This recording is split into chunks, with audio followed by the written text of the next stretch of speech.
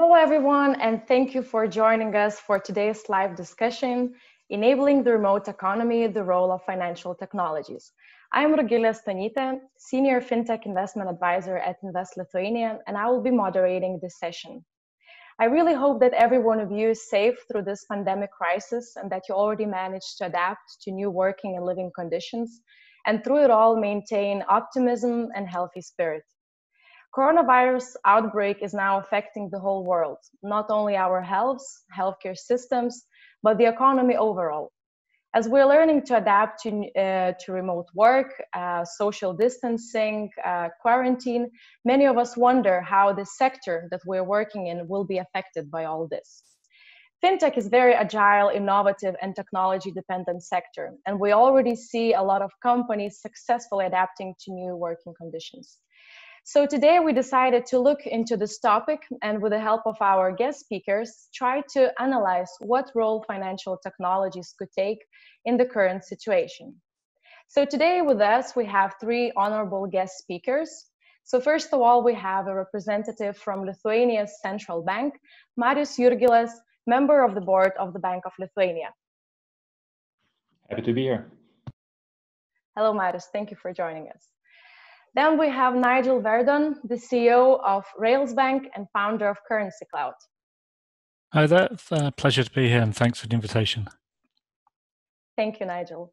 And finally, we have Leslie Leave, Chief Customer Officer at Revel Systems. Leslie, you're... Thank you so much for having me. It's been an honor to be here and be a part of the panel. Thank you so much for joining us. So dear listeners, through this session, you have an opportunity to ask questions to our speakers by posting them in Q&A tab that you might see on the bottom of your screens. We'll try to revert to these questions several times during the discussion, and we'll try to answer as many of them as we can. So without further ado, I would like to kick off this discussion by asking the first question. So, Marius, as a regulator, you're able to see the broad view of the economy and how financial institutions and fintechs are doing. So what are the main trends that you notice and how are fintechs coping with the current situation? Once again, thank you, Rugilė, for organizing this panel, and hello, everyone. Once again, my name is Marius Jurgilas. I'm a board member at the Bank of Lithuania. Responsible for supervision, financial innovations, and a bit of financial infrastructure. So straight to your question. Well, let's be very humble and let's admit that we know as much as we can see from our home, and we all read the newspapers. So I guess we don't have to state the obvious that we have a very difficult situation. Broadly speaking, and every day we are reassessing. And if I had to summarize it in one sentence, it's we have no idea how bad or how good it is. It's highly unpredictable. So what does that mean for financial technology firms? It could mean two things. It could mean a lot of opportunities, and it also could mean a lot of risks. It really depends on what type of business model a particular company is engaged in. If it is financial transactions, processing online transactions, again, no brainer. There is quite an increase in an uptick in online transactions going through. If you have been in the business of physical cards, be it debit or credit, due to less of a physical transactions, if in that particular jurisdiction where you're working, they don't have Apple Pay or an equivalent, card no present transactions, or it's not a standard and people don't use that, you had a dip in your business. And if you are in a, credit risk management business, like all the other, credit risk products, right now you're just thinking how to sail through this storm. Okay, thank you, Marius. So Nigel, I understand that you were leading your first startup through the dot-com crash in 2000, and you were CEO of Currency Cloud during 2007-2008 credit crunch.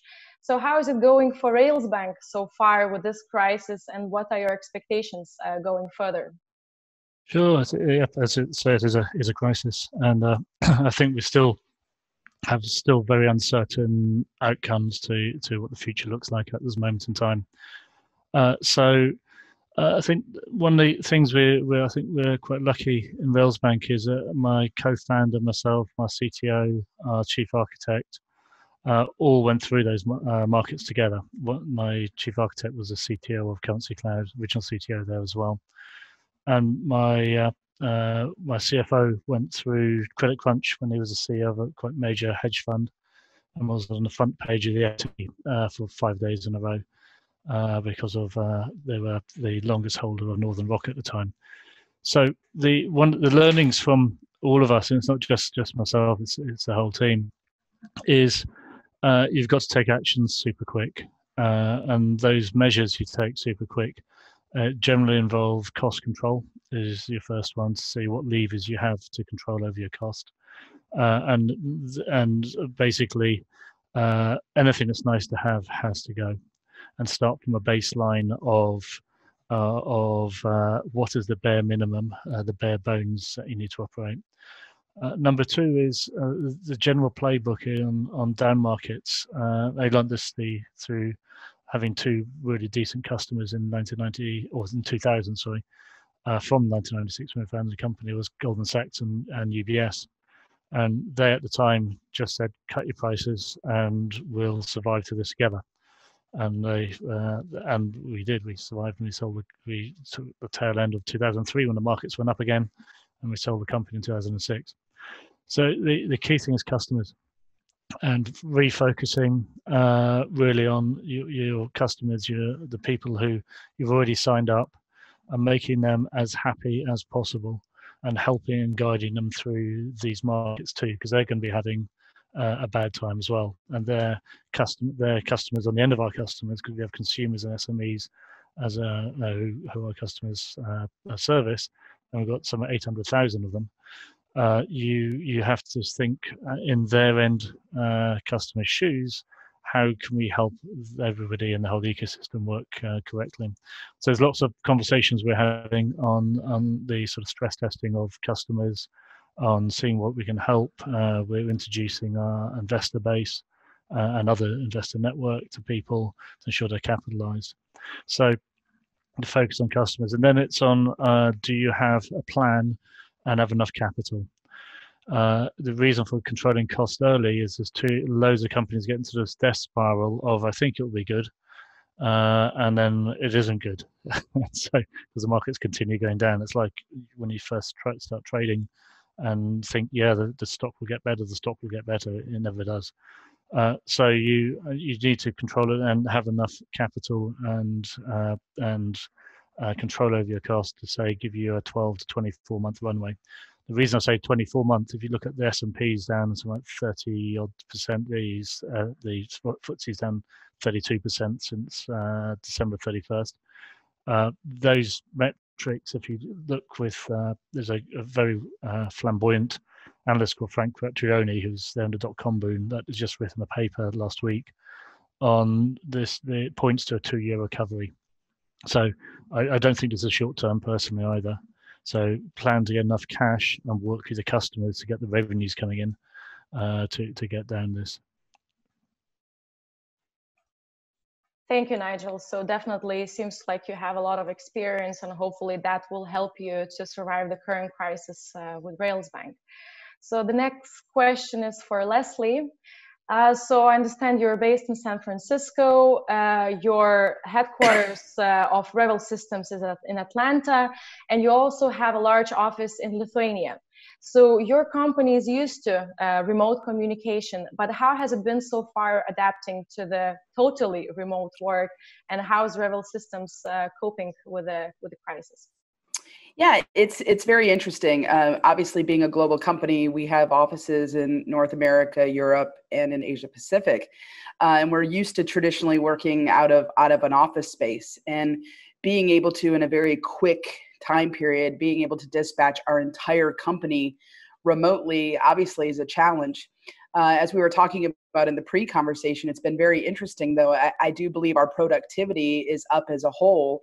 I think people, when we talk about introverts and extroverts, some people are way more focused now, while others may be struggling with the times, by themselves at their homes. But overall, we've really embraced video technology. We've always been a company that's used a lot of technology to be able to gather and group and meet. However, now it's forced upon us. Being able to take our entire support organization and put them at home. I was very impressed. They were able to dispatch very quickly. Within 48 hours, we had everyone remote and at home and supporting our customer base. I absolutely agree with what Nigel said about the 3 C's: controlling costs, having enough capital, and really for us also focusing on customers and figuring out how to bridge this path. This is something none of us, we saw the .com and we saw 2008 and we saw, those recessions that we all had to deal with and move forward, but we've never seen anything like this. And so, right now our focus is on our employees, our focus is on our customers to ensure that we've got the right path to sustain. All right, thank you, Leslie. So just a quick reminder to everybody who's listening, don't be shy. You have this great opportunity to ask our speakers the questions that are in your minds. So just post the question in Q&A tab and we'll come back to those questions and try to answer. Marius, I see you have something to add, please. Yeah, I had a question to the panelists. Maybe we can share, our understanding of what type of state of the world are we, and what is the immediate future? How does it look from the perspective of San Francisco or London? Yeah, from a San Francisco and U.S. perspective, I think it's like the rest of us. I think it's very unknown, and handling this at 30-day clips is very interesting. We've extended our social distancing from a country level till April 30th. However, we do handle things on a state-by-state basis as well. So it is very interesting to sit and watch from a U.S. perspective everything we're doing, and then looking to see what our counterparts are doing in other parts of the globe. Again, I think this is very uncharted territories, and it's our responsibility to do the best we can for our employees and our customers, but listen to the medical professionals that are speaking to us about really how we get through this. The financial situation, obviously super important for all of us. We run companies and businesses, but looking at how to put health and safety first while still moving our businesses forward. Yes, I sort of give a perspective. We're based in London, Lithuania, and Southeast Asia, and also in Southeast Asia, Singapore, Vietnam, and Sri Lanka. The interesting thing was we sent people home super early in Singapore as soon as the orange alert was announced there, and we have several of the team members are mainland Chinese in London, and so when they came back. We quarantined them and some interns who were over from Singapore. One of the learnings there early on was to some of our kit needed to be upgraded, some of the hardware to be able to work remotely, especially on operations staff who are doing all the Swift payments and settlements and stuff. So that sort of gave us a bit of, okay, we'd been thinking through and were able to quite seamlessly deploy the whole company at home when we sent the London office home, and to operate from home. And it's because we were a cloud native business, and just by chance, 2 weeks beforehand, we'd run a whole business continuity test, which is thanks to my co-founder and our head of ops, which has sent the whole basically operate from different sites, and you had to take your kit with you. So that was a good thing. We're proud to say we didn't impact any customers. The sort of outlook, is so I'm actually holed up in south of France, where I live. I live here in Singapore, and other colleagues around all around the world in Lithuania, in all over the UK, and other parts of Europe and Singapore. Some of the sort of weird things have happened. We've had one pair of headphones eaten by a dog. We've had one pair of headphones eaten by a rabbit. So it's the unintended consequences of pets and technology is one. But it's trying to get people talking and socializing. The human impact is quite huge, as Leslie mentioned earlier, the different types of personality. So we try and have a virtual coffee each morning, leadership team. I think we had virtual beers on Friday night. And we're sort of pushing Google Hangouts to the limits on socializing en masse, because it becomes a bit chaotic as well. So Leslie. Yeah, it's funny, Nigel, that you brought that up. So we've, and it's actually, they've spearheaded, a lot of our competitions have spearheaded out of our Lithuania office. So we did a home office contest, who had the coolest home office, doing virtual coffee. There's sign up sheet for different virtual coffee sessions that are going on. Definitely the virtual happy hour, I will tell you, in the US is very popular, the virtual happy hour. You know, and as a leader, I think it's really important that we participate and jump into that stuff too. You know, obviously we're very busy looking at all the ways that, you know, we're going to sustain through the long haul of this. Because I agree with what you said before about what we're seeing. Having that 12 to 24 month plan, I think, is the right way to take it right now. And so I still make sure that I pop into these virtual events and let everyone know that, you know, while we're doing a lot of stuff, I think it's important that everyone sees that we're taking that moment to spend the time, you know, time with our teams. Again, when we look at the different generations of workers, you know, for our millennial workforce, they've never seen a recession economy.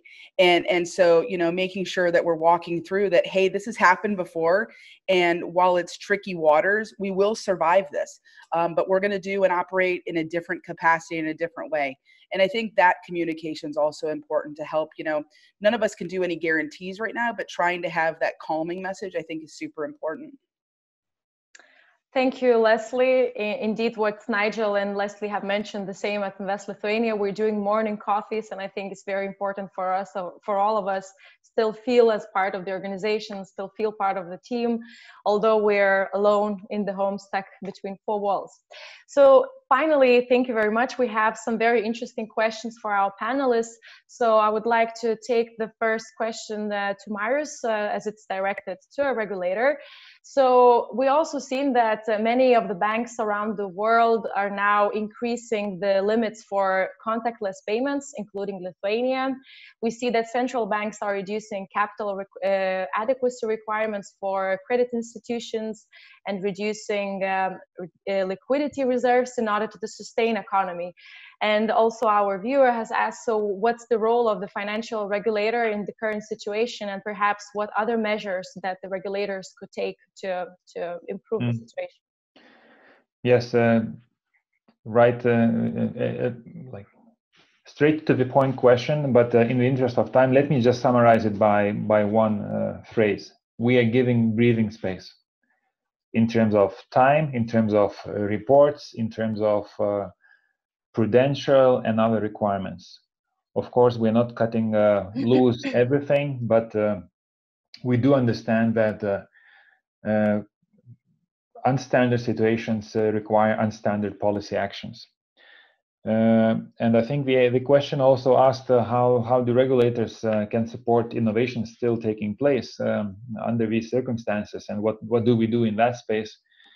Well, I guess we have to lead by example, and if there's one thing I can share, which is not confidential, is that, you know, global regulators are considering that doing teleconferences might not be a good thing, and we may be switching to some more advanced technology. And I just cannot name the exact name of that technology for cybersecurity reasons, but it will not be just a phone call, which it used to be all the time. All right. Thank you, Marius. So I have a question then for Nigel. So in this current situation, consumer need for digital banking services is increasing, which is forcing a lot of traditional financial institutions to fast track their digital innovations. How do you think this might shift the cooperation versus competition paradigm among some of the incumbent financial institutions and fintechs? So Railsbank is active in Asia and in Europe. What changes do you expect in these regions? It's a good question. Just to clarify, we don't do direct to consumer or direct to SME. We are the infrastructure sort of bank behind neobanks who do exactly that. I think one of the advantages you have with having a more lightweight infrastructure, as in your brand new financial institution, you're able to take a ton of cost out of it. So you don't have some of the handcuffs you'd ordinarily have with legacy. So your digital infrastructure, while the app may look the same to the customer, because to be frank, most apps are pretty much the same in terms of functionality and things. And please don't take that the wrong way, anybody in the banking world.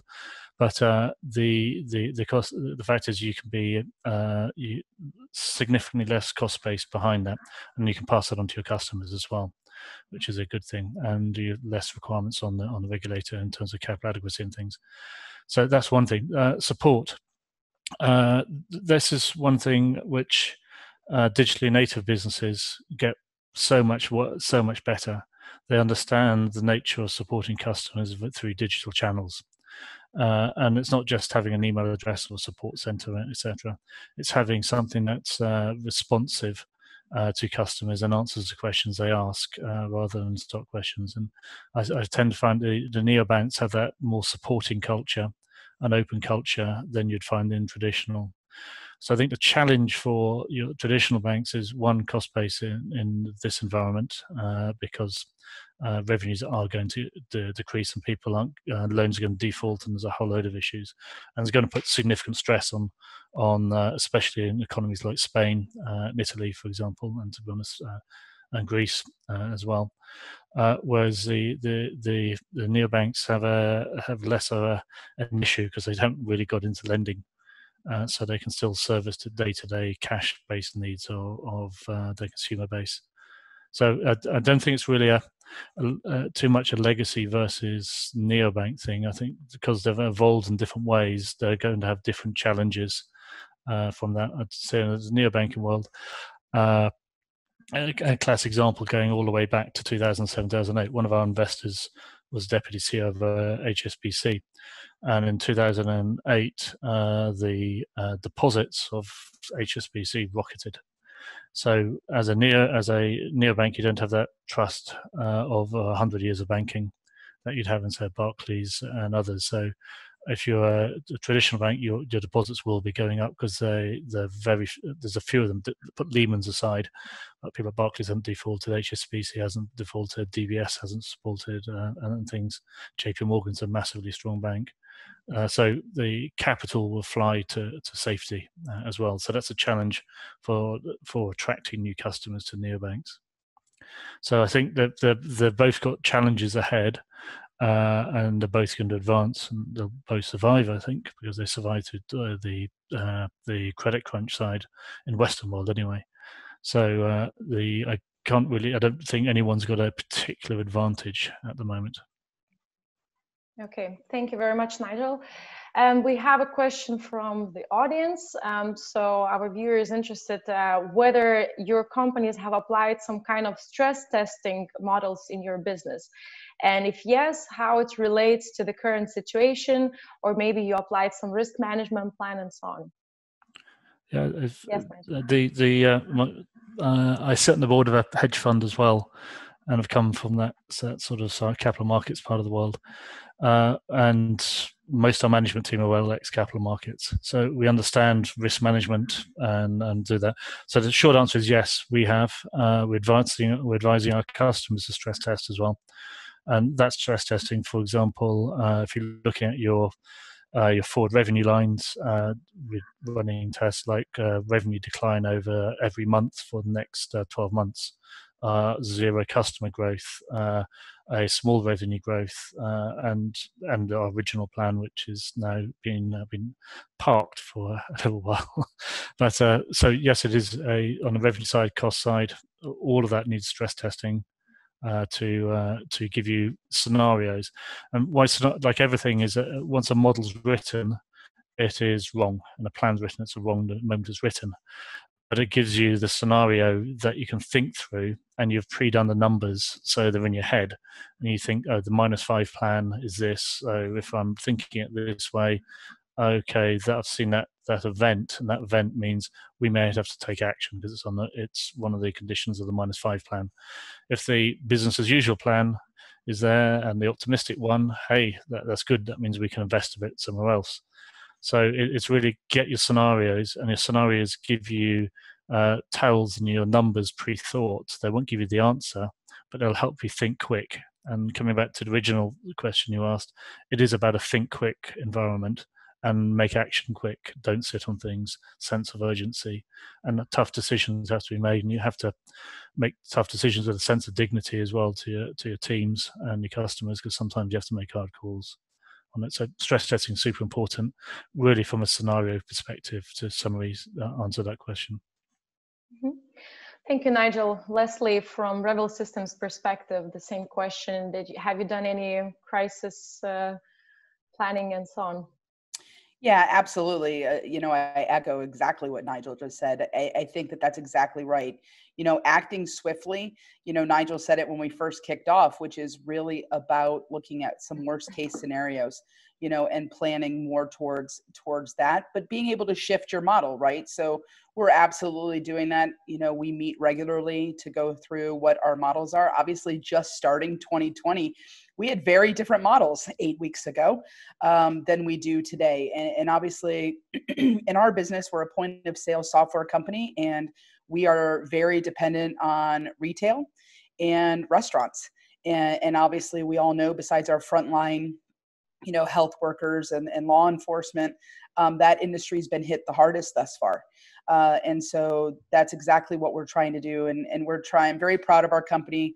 Again, our mantra is to be the people point of sale. And so we put forth what we're calling the Revel Relief Program, where we're trying to help our customers who are single site brick and mortar, restaurants and multi-site restaurants that just are very uncertain times. So we're trying our best to make sure that we're doing the right model for our business, but also trying to help a market that's really struggling.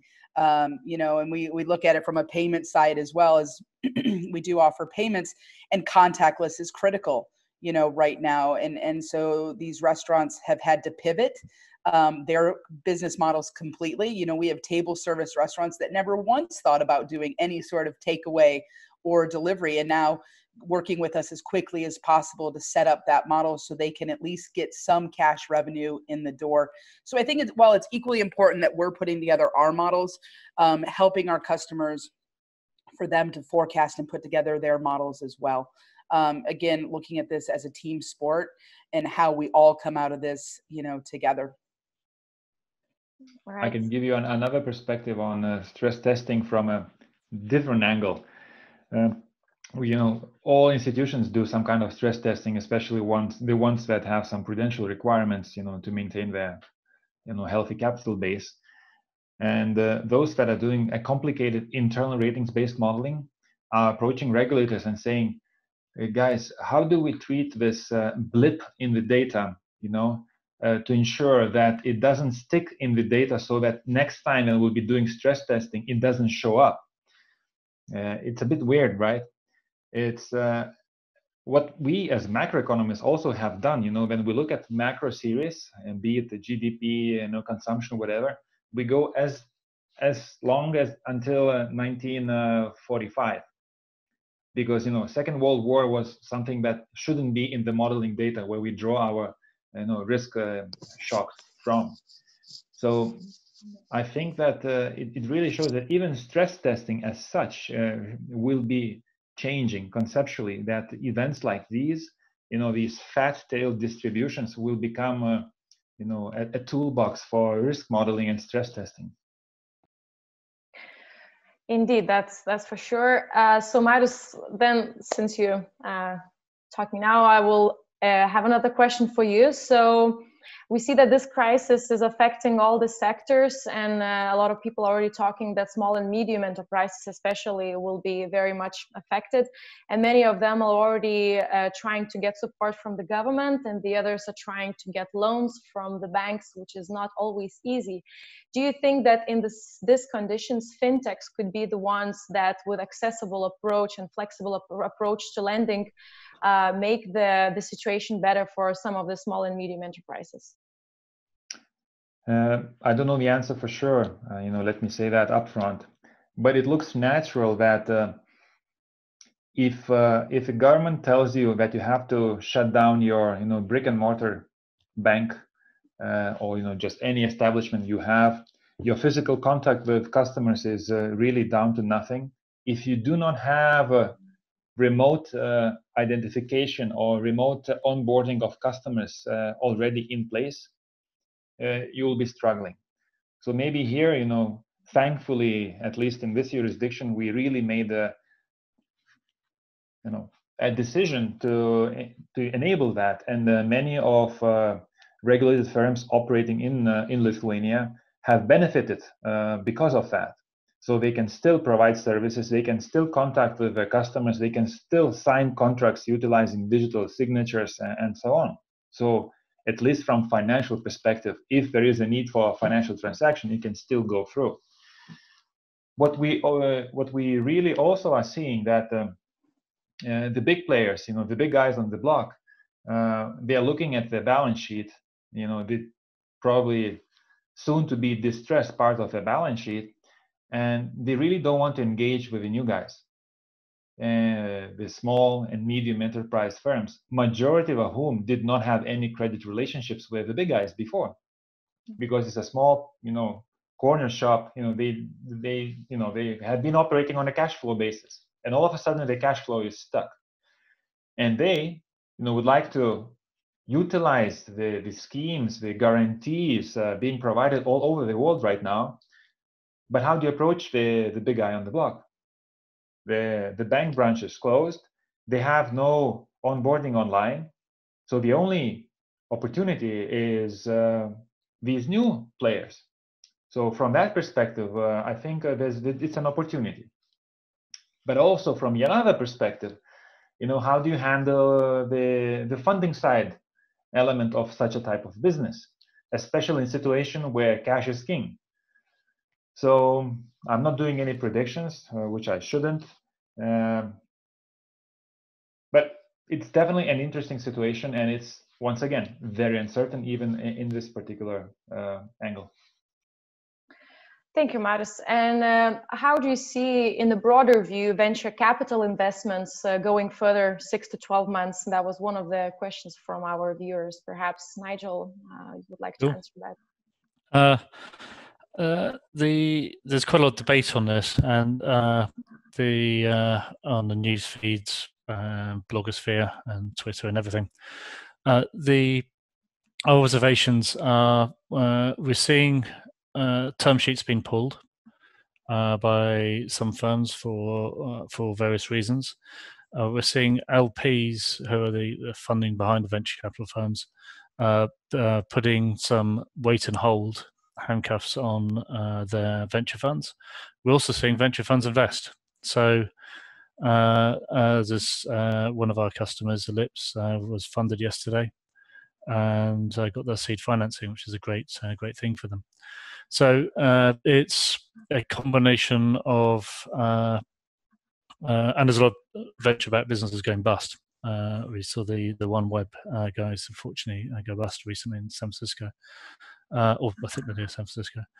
But I think the feedback we've got from talking to a ton of investors, because we were in the midst of at the time was raising Series B, is they're very much still searching for robust quality of earnings business models. so repeatable revenues as opposed to transactional revenues. Those businesses there's there'll be discounting on pricing, but there's still strong revenues, strong businesses to be invested in. We're seeing LPs just wanting to give a month's breathing space to get some data on what outcome may look like and what pricing may settle to. So I think it's very much a 10% discount to last year, 20-30%. Does it follow the public markets discount on multiples and things? So that's on top of mind. So there are people investing. I think it's slightly slower. This Q1 of the year, Q2 of the year, they have to deploy capital.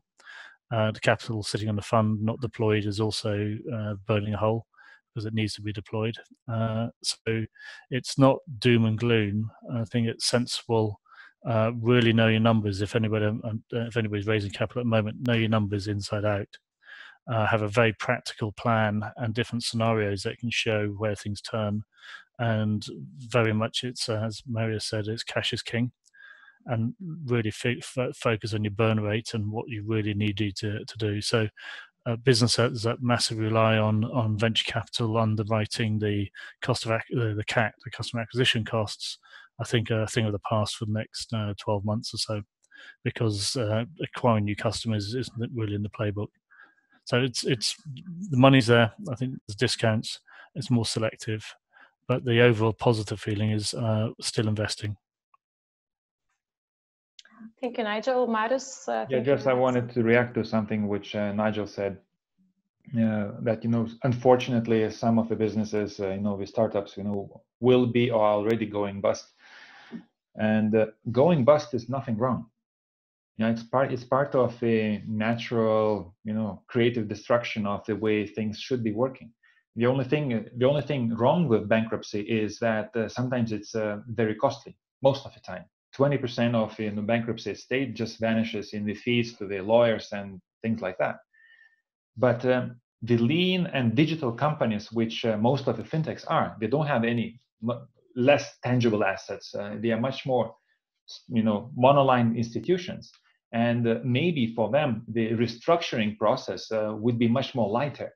And therefore, this more difficult part of the near future will be dealt with them in a much more straightforward fashion.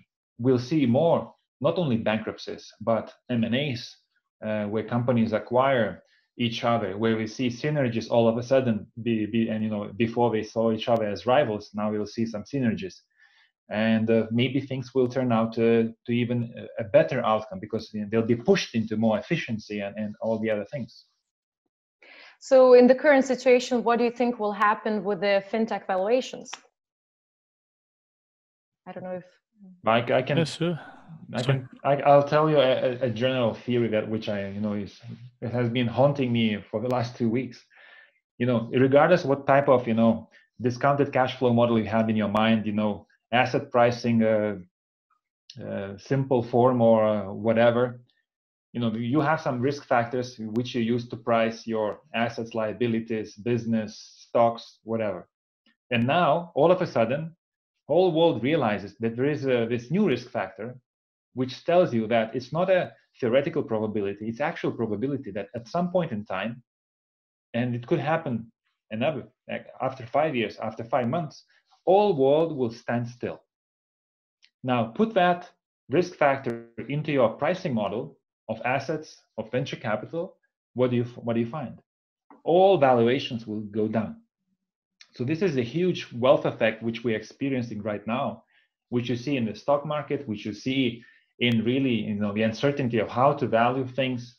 And the thing applies now to all valuation models right now. Nigel?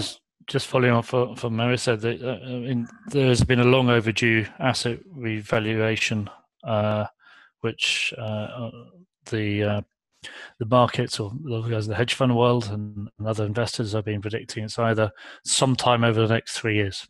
Okay, and that's as accurate. Anybody who says they got it spot on is lying or very lucky.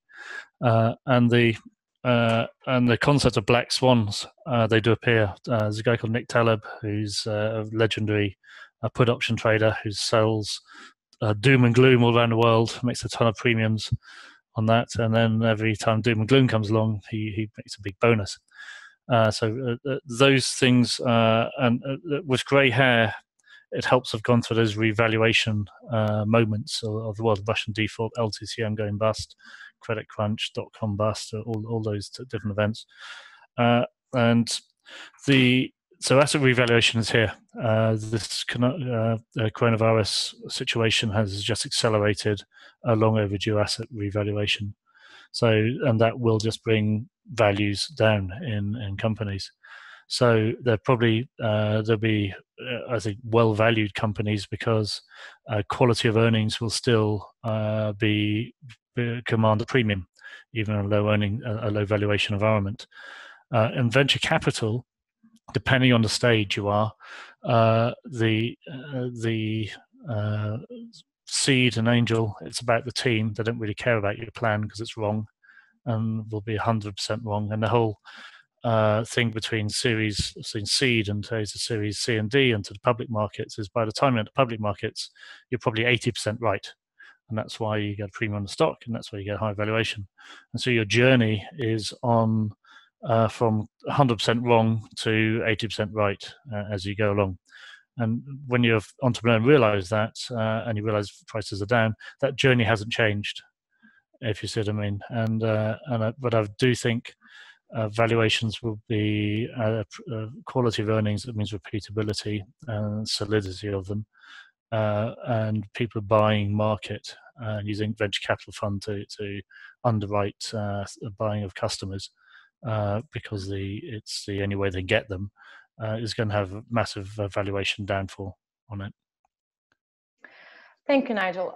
So coming back more to a customer side of it, Leslie, so in your business, you already mentioned restaurants and retail shops, they're all being closed, but on the other hand, food delivery, grocery deliveries is booming, and your company is adapting to the changing situation. And also one of our viewers is asking, so what are the practical ways to support your customers that are struggling now?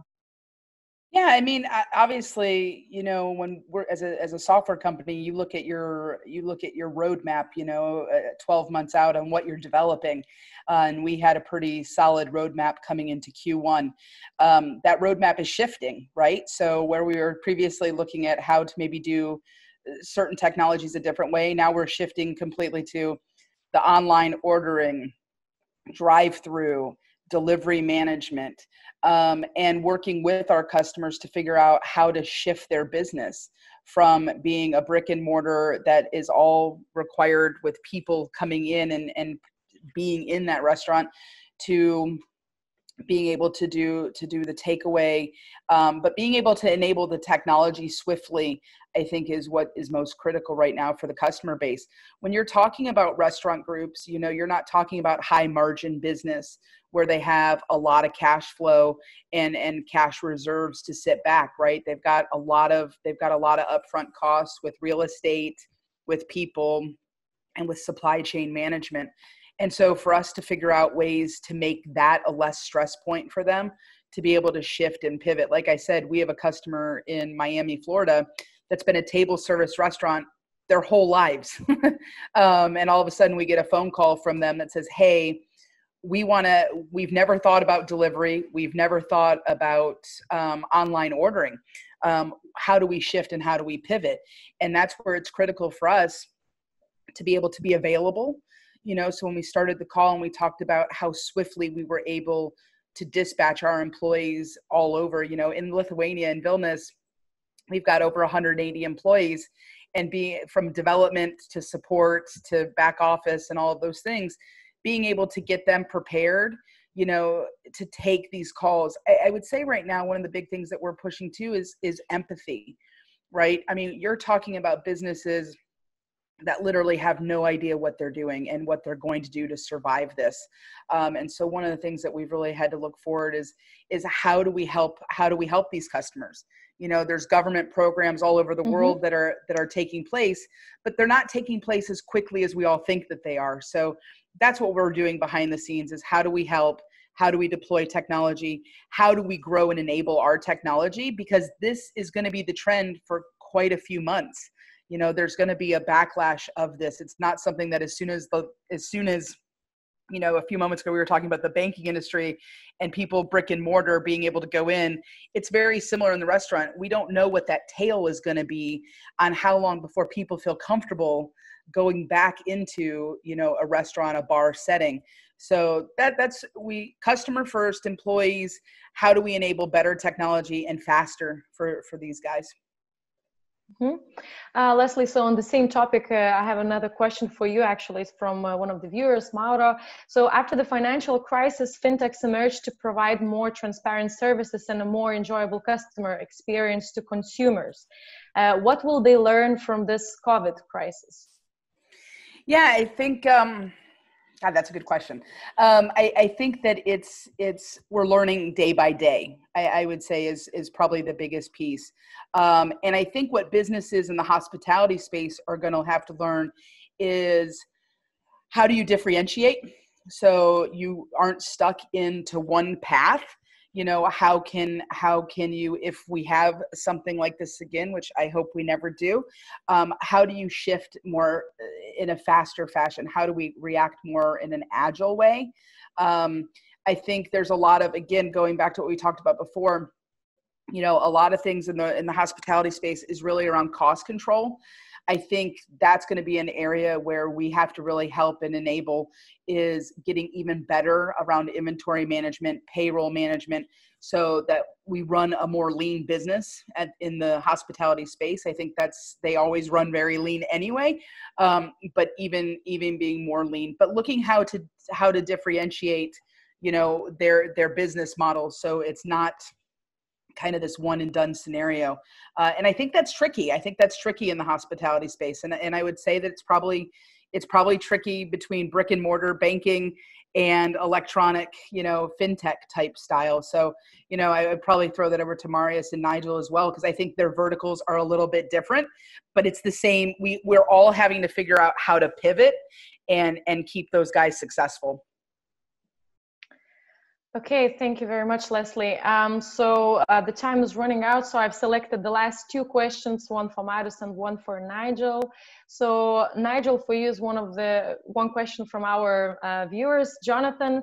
So the question is, knowing that currently all cash payments are disallowed due to obviously hygiene reasons, and there's a big rise over the past years with, so to speak, digital banks such as Revolut and the others. Now, how relevant will traditional banking be in the future? And will this current situation give our Western world an opportunity to catch up with mobile and digital banking as it is known in China and Asia? What is your predictions? Sure. It's again difficult to predict. The China situation, so like WeChat Pay being rolled out was super simple because there was no infrastructure, and so they just rolled it out. So there wasn't any acquiring, issuing infrastructure like you had with Visa, MasterCard. So I think the challenge is there's embedded infrastructure in Western markets, which is essentially Visa, MasterCard, and Amex to some extent, and it is taking that infrastructure to contactless, to token-based, so Apple Pay, GPay, and those things. So there will naturally be an acceleration of that, and it depends whether also governments are supporting it, and the cost infrastructure possibly needs to change. WeChat Pay, it's massively low cost compared to acquiring in the Western world. So there's an economic side, but yes, there's a general curve anyway. This may accelerate it a bit, but it's there. Just coming back to the other point, just a moment that Leslie answered on fintech. Fintech movement was sort of named in Q1 2012, and that was again Railsbank. We put TransWise in business. We put a whole ton of these guys behind us, even Revolut when they first started, and the key thing there wasn't so much about coronavirus driving something, it was a backlash against being upset with the banking industry because they had totally disregarded the consumer. So it's a very fundamental different thing of how fintech was driven out in 2007 to that is a total backlash of total loss of trust of the banking world. That's what created the fintech world, was that consumer, I'm going to try something else because it can't be as bad as losing all my money that was up in AIB, for example. Thank you very much, Nigel. So Marius, as we're talking about moving to digital economy completely, there's this question of part of population which is not, which is unbanked, or elderly population part, which are not used to digital services. Are there any initiatives taken by banks or by governments to decrease that gap, and also at the same time ensure that with all the daily financial operations moving online, that avoiding fraudulent situation or cybersecurity attacks, what will be done from your side? Definitely, we, in this particular difficult time, we always have to remember that not all of us are so fortunate, to be sitting in comfortable rooms and doing Zoom sessions. Some of our members of the society, are struggling to go by the day because they have been relying on state support, or their children have been, going to school, they have been, getting subsidized food. And all of a sudden they are not getting that. And the support is not reaching that part of the population as quick as we would like to. And you mentioned the elderly and not being able to use the technology. Yes, and we always have been relying on this other fallback option, which is cash payments, or just delivering pension payments to those individuals in cash form. And now with physical contact being limited and social distancing, this part of the population might be in a more difficult situation. So what the banking community has been doing, at least in Lithuania, they're really rolling out this campaign on telebanking. You can say, again, falling back on some other old technology which very broad part of the population has access to, but which is susceptible to cybersecurity risks and fraud. Again, the other thing that you mentioned. And then again, the regulators are stepping in and they're sending warnings and reminders of, hygiene, not only to wash your hands, but how do you treat prank callers who are trying to entice security codes from you and pretend that they are your bank. Mm-hmm. Thank you very much, Marius. And on the same topic, a small sub-question from also our listeners. So how do you think will COVID contribute to reveal and to perhaps to decrease at least some small part of shadow economy? I guess that's a question. So, Marius, please go. Yeah. Usually during economic downturns, shadow economy picks up. There's a very natural answer. Why is that the case? Everyone is trying to save on cash outflows, and the biggest cash outflow for business is taxes. So if you can tuck under the table, you might survive, and therefore some of our members of the society are taking that risk to survive, which seems very natural. Nigel, some small last remark on the topic? I was going to make the same point as Marius. When you put people in a corner through no fault of their own, there'll be unintended consequences, and just realise it's going to happen. I think governments and regulators and people are smart enough to realise that. All right, thank you very much, Nigel. So thank you, our dear speakers. We really appreciate your expertise and your time. Thank you to everyone who have joined to listen to our discussion today. We really hope you found it interesting and useful. If you feel that we didn't answer some of your questions, and we didn't because you were very active, feel free to contact us after. At the end of the session, in a couple of minutes, you will see the slide with the QR code to our contact details.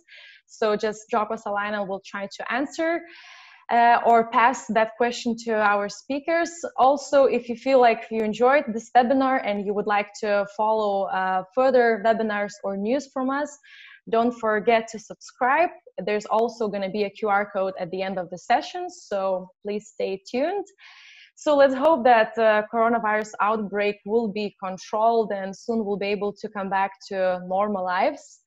And let's hope that not only fintech, but also other sectors, public sector, will learn to adapt to this changing conditions. In the meantime, stay home, stay safe, and take care. Thank you very much, everyone. Thank you. Bye.